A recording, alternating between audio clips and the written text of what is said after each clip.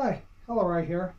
I haven't put up any videos in a little while, but there's been a lot of work going on around here and it's been pretty busy. Now that I have some time, I'm taking this opportunity to sort of revisit and reboot the idea of a how-to series, primarily on making clothing.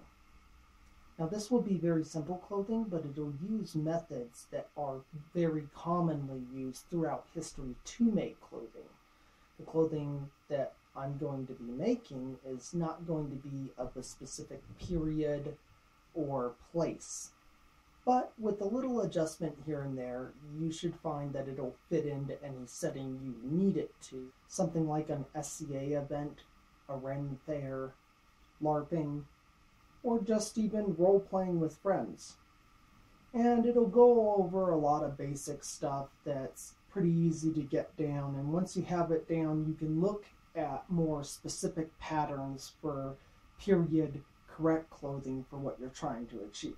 I'm going to be making a full outfit, which will be head, top, gloves, bottom, feet, and probably a pouch, maybe a belt, possibly even a cloak, just to cover all the bases for any broad strokes of the kind of thing you might want to make. In this video, I'm going to be addressing tools and materials that you'll need and that will appear and be frequently used throughout the series. You'll need a means of measuring, something like a tailor's tape, or if you don't have one of those and can't obtain one, a string with knots tied at regular intervals will serve. You'll also need something to secure edges previous to them being stitched. Blue tape or painter's tape leaves very little residue, is easy to tear, easy to pull out lengths, easy to stick to most surfaces. Pins might also be helpful. In addition to pins, you will also want as many types of needle as you can get your hands on. This type of needle is for leather lacing. These hooked and bent and flat needles are for upholstery work, but you'll find they'll be helpful in what we're going to be doing. Standard type of threading needle is an absolute must, and a bulkier needle for use with heavier gauge types of threads like wax-coated linen thread would be useful.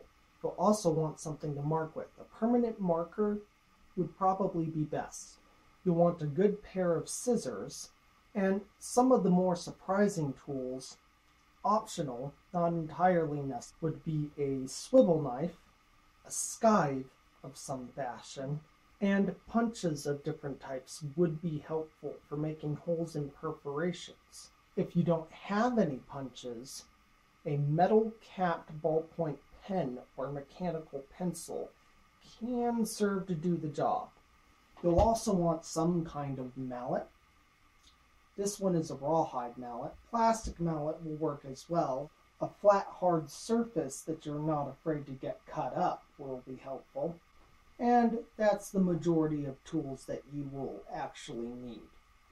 Now, as for materials, firstly, you're going to want some sort of suede,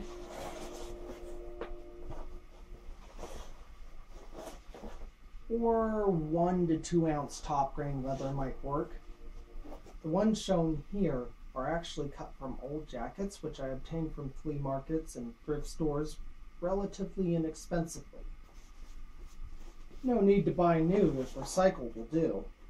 You are going to want a large amount of cloth.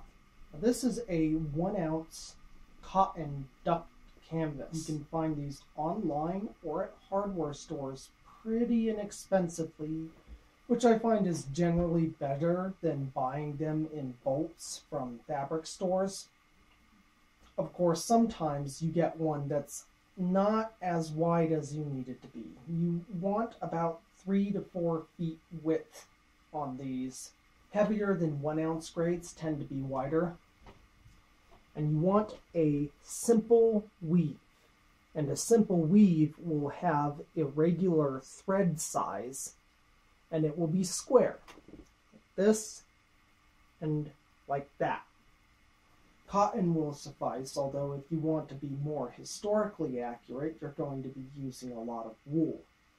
wool is itchy, though. Another historically accurate material would be linen, which comes from the flax plant. Although linen was mostly worn by wealthier people and was not nearly as prolific as wool. Outfits going for an exorbitantly wealthy look might include silks and suedes even.